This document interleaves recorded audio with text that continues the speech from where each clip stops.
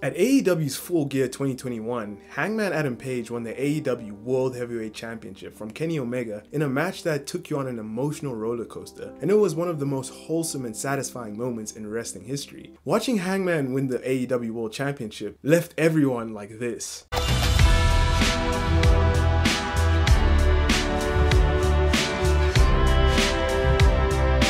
And then followed by tears, but we'll get to that eventually. About 2 months prior to Full Gear, I released a video about the story of Hangman Adam Page so far in AEW, which received a lot of love, and this is the follow-up video to that one, so if you haven't watched the first one, it is highly recommended that you do so that this video makes more sense. But basically, we're just gonna pick up right where we left off. So we left off at the point where Kenny Omega and the Elite beat the crap out of Hangman. The Dark Order tried to come out for the save, but Stu Grayson and Evil Uno of the Dark Order held the rest of the Dark Order back in an effort to respect Hangman's wishes to give him some space. This segment rode Hangman off TV for a while, and this left many people wondering why Hangman was not on TV, especially since he was in a hot angle with Kenny Omega. But it was later revealed that Hangman took a hiatus from AEW because his wife was pregnant and about to give birth, and sometime during Hangman's hiatus he welcomed a baby boy into the world. But in Hangman's absence, the Dark Order began to crumble. The Dark Order was torn as half of the faction believed that they should not have left Hangman to get beat up by the Elite, and the other half believed that they did the right thing by leaving Hangman to get beat up by the Elite. And this animosity manifested on TV as the Dark Order got into a big pushing match after they lost the match. It seemed like Hangman was the missing piece in the Dark Order and was the unlikely glue that kept them together, because without him, they were in disarray. They eventually made up in Brody Lee's hometown of Rochester, New York, but they were still missing one important piece of their group. Around the same time, Tony Khan announced the AEW Casino ladder match, with the winner getting a shot at Kenny Omega's AEW World Heavyweight Championship. And in this match, an unknown participant would be revealed, and they were known as the Joker. And before this match, speculation was rife about who could be the Joker, as some people speculated it was former WWE stars or current top New Japan Pro Wrestling stars. But despite all these names floating around, there was someone who everybody wanted in that ladder match. A certain someone whose name they couldn't get off their tongue. A certain someone who everybody knew deserved another shot at the AEW World Championship. And that someone was Hangman Adam Page. And surprise, surprise. Oh, surprise, surprise, motherfucker! The king is back! Hangman Adam Page was the Joker, and this popped the crowd like crazy. In my last video, I mentioned that Hangman has the unique ability to tell a story with his eyes, and just by looking into his eyes, you could tell that something was very different about Hangman. Hangman had a certain fire in his eyes that said that he's back to claim what he deserves, and in his eyes you could see that he finally believed in himself. And him and John Moxley were brawling at the top of the ladder, and Moxley fell off because he was dazed, and Hangman grabbed the poker chip suspended above the ring with undiluted awe in his eyes and won the casino ladder match, and cracked open a beer on top of the ladder and looked over the crowd, which might as well have been the whole world. Hangman had the world championship in his grasp, but the question is, can he capture it? And the following week on Dynamite, Hangman cut a promo in the middle of the ring in which he brought up all of his failures, like the losses that he's taken in AEW, and he said that he lost his confidence, friends, and at some point himself. But despite those things, no matter how much he lost, there were always people chanting cowboy shit. And Hangman goes on to list all the things that constitute cowboy shit, like winning the tag team titles with Kenny Omega, or learning to let the past be the past and accepting new friends into his life, which is a reference to the Dark Order. He also said to fall off your horse and get back on and blaze on ahead is 100% cowboy shit. And this was to huge ovation as the crowd continually chanted cowboy shit.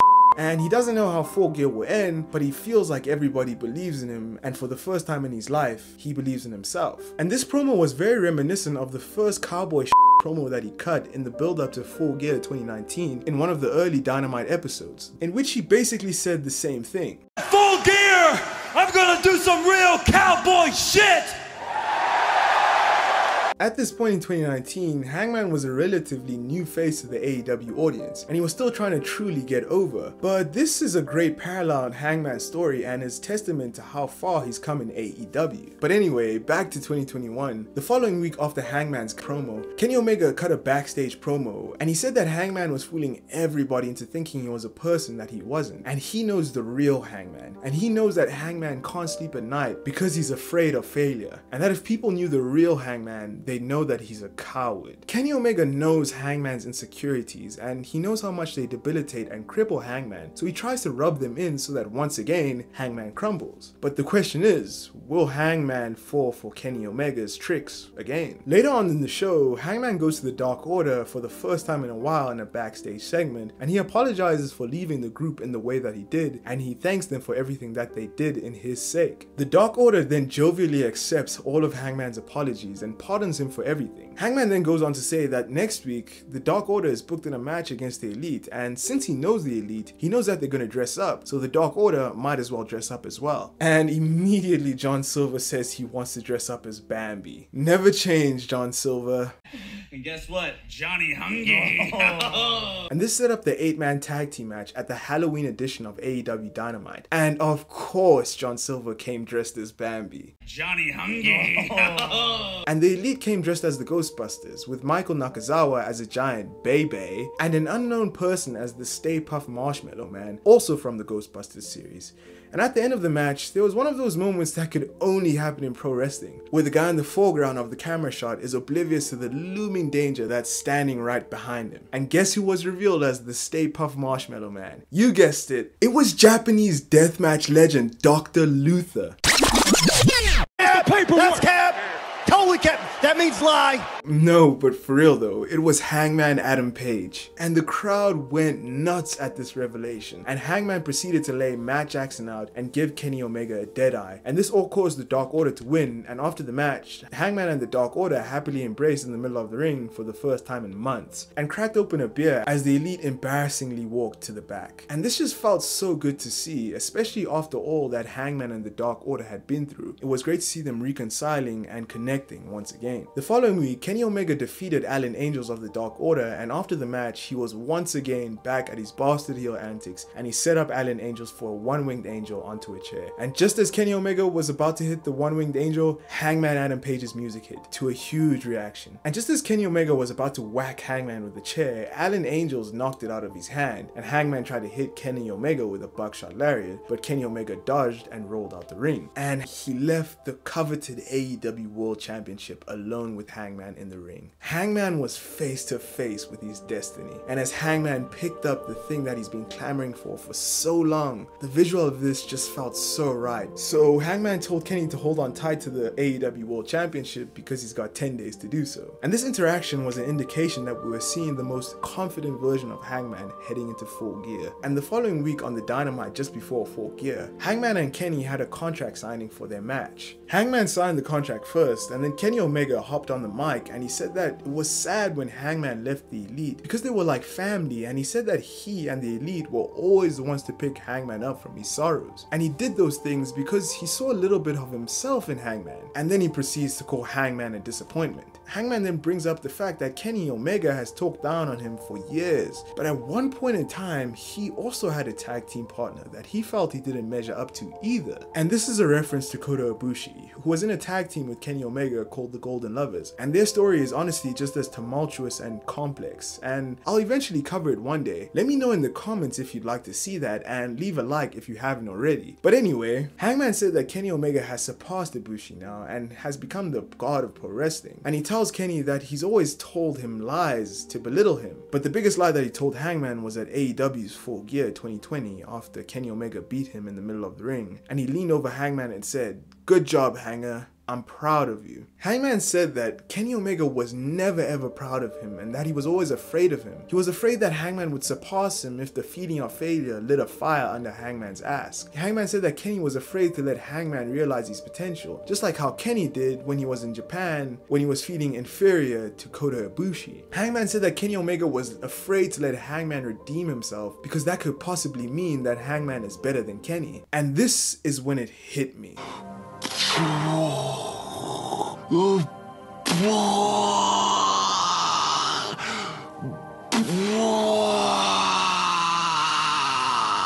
what if Kenny Omega has been the insecure one all along? He was insecure about Kota Ibushi being better than him, and even though he overcame his insecurities to become the top dog of New Japan Pro Wrestling, when he got to AEW, the so-called God of Pro Wrestling was seemingly exposed. Remember that Kenny Omega took 3 major pay-per-view losses at the start of AEW, which caused a lot of people to say that he's a shell of his former self, and that led him to lose his confidence, and that caused him to team up with a similarly low confidence Hangman. Remember that Hangman was the one who was expected to turn heel in their feud, but Kenny Omega was the one who actually turned heel in their feud. Could Kenny Omega's big bad machismo act of being the invincible god of pro wrestling all just be an act to cover up his own insecurities and his own fear of failure? Could Kenny Omega's constant bringing up of Hangman's failures be aroused to make sure that Hangman doesn't realize his potential? In Kenny Omega and Hangman's feud, Kenny Omega has used a common tactic used by those who want to maintain their power over others. If you put someone down enough, they will never ever think highly enough of themselves to usurp the person who is quote unquote superior, even if the quote unquote inferior person has all their capabilities to be better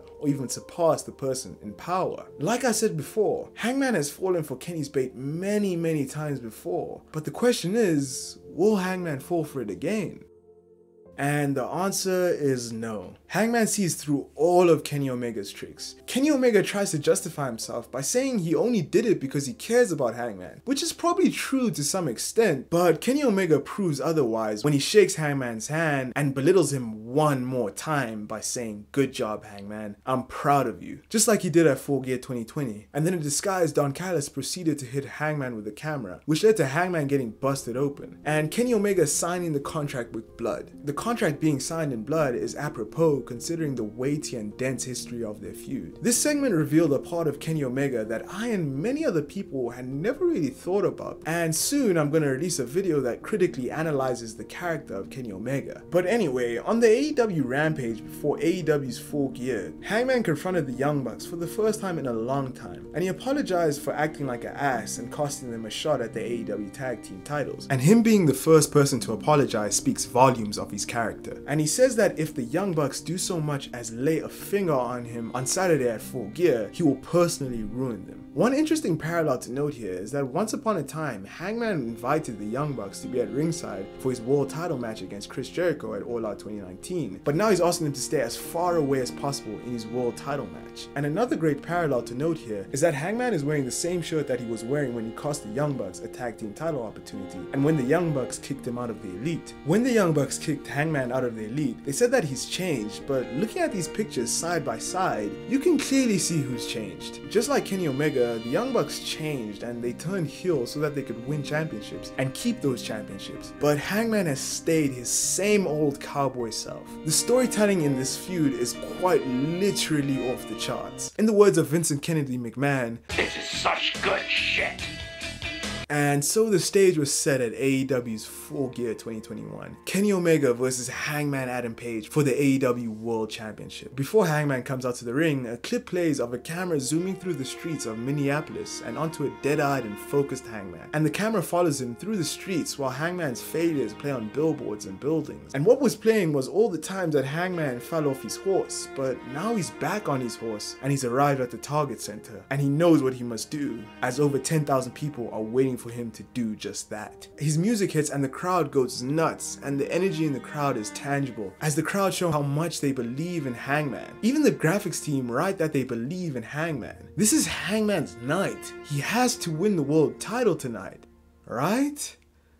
Well, that's if he can beat the god of pro wrestling who's held the AEW World Championship for a record 346 days, Kenny Omega, who walks out to a chorus of boos. And you could see it in his face that he's not playing tonight and he means business. In many ways, Kenny Omega is the final boss of AEW. And if Hangman can win against Kenny Omega, then he's proved himself holy and redeemed himself. But can Hangman channel his feelings to help him win against his biggest rival and one-time close best friend? The match starts and Kenny Omega is in control for the early stages, as him and Don Callis' underhanded tactics really helps them to get an advantage. Cause as soon as Hangman starts to get control over the match, Don Callis interferes or Kenny Omega cheats. And in this way, Kenny Omega stays on top. Kenny Omega even trolls the crowd at one point by feigning like he's going to hit Hangman with a buckshot lariat, but then he doesn't. What a troll. You must be one of them trolls, huh? No. Yeah, he a troll. He a troll. Hangman slowly starts to get control in the match, and the match is very much like a tug of rope bout as the control shifts between the two men, and Kenny Omega is using a lot of cowardly tactics to get an advantage. It's funny how Kenny Omega said that Hangman was a coward before, but he's the one showing cowardice in this match. At one point, Hangman even considers cheating as well by hitting Kenny Omega over the head with the AEW belt, but just like at AEW Revolution 2020, he does not succumb to his demons. Hangman knows who he is. Even though he was confused at one point, he's always known who he is. Something was very different about Hangman in this match. He had an undeniable fighting spirit that we never really seen before in AEW, and towards the end of the match, when Kenny Omega attacks him, he yells "F you" and "No you don't, motherfucker."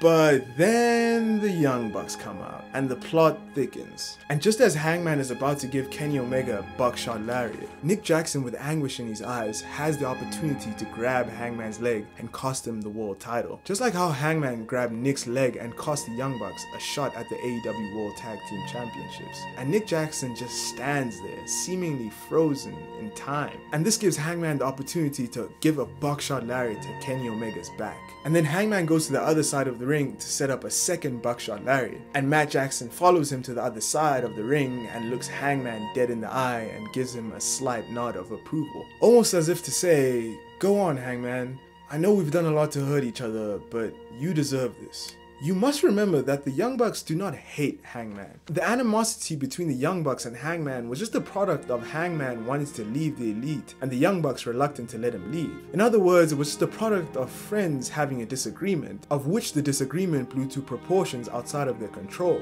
The Young Bucks still care about Hangman, and this was reflected in Being the Elite when Matt Jackson was outside of the Dark Order's lair watching Hangman have fun with the Dark Order, almost like he wanted to go in, but he was holding himself. And this is a great parallel to when Hangman was outside of the Elite's room wanting to go in but held himself. It's also interesting to note here that the Young Bucks turned heel a few days after this happened, so it's quite evident that this had an impact on Matt and Nick Jackson, because at the end of the day, they care about Hangman. But anyway, after the Young Bucks allow Hangman to fairly continue on with the match, Hangman buckshot lariats Kenny Omega for the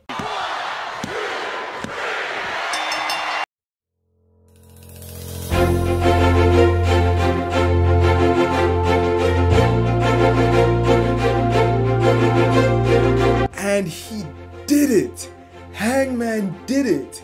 Hangman Adam Page has fulfilled his destiny and has become the AEW World Champion. The crowd goes crazy.